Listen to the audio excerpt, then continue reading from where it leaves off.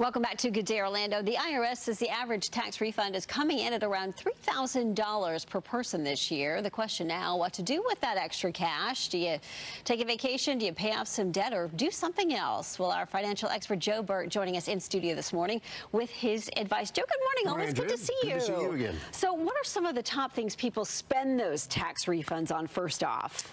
Well, normally they spend it on pleasure items, which is a mistake. You know, like you said, vacations. You know, they look at it as kind of a windfall, or some people use their IRS refund as their savings account, knowing that they've got this money coming in the spring, and we're going to use it for our summer vacation.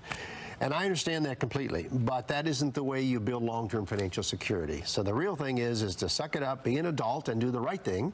And the number one thing is to pay off any credit card debt that you have. Number one piece of advice, pay off the credit card debt. Because that'll eat away your retirement security quicker than anything, particularly if you have 12, 14, 16, 18, 22% credit cards.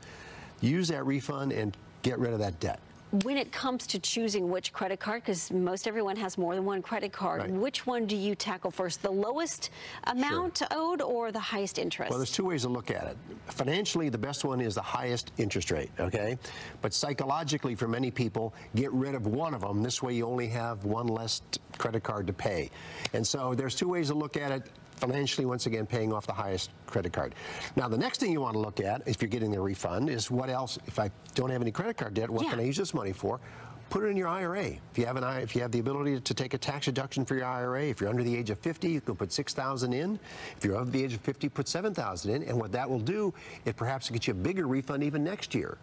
And then you take that refund, you put it in again, and that kind of compounds and snowballs for you. What about the idea of adjusting your allowances so you maybe break even at the end of the year? Because a lot of people say, look, that's my money. It could be gaining interest rather than being taken out of my check. There's no question about it. And you know what, Andrew, thinking about that, if you've got a little bit more money coming in from your paycheck, you know what most people do? Spend it. Exactly. And so what you're saying financially is right. Yes. You know, if you can take that savings and begin to save it for yourself, that extra money that you're bringing home. But unfortunately, we don't do that. So maybe getting this refund, if you're smart about it. The other thing you may want to consider is putting it into a health savings account. You know, a lot of companies today have that high deductible plan, and you've got to pay the high deductibles and the co-pays and the prescription and all that stuff.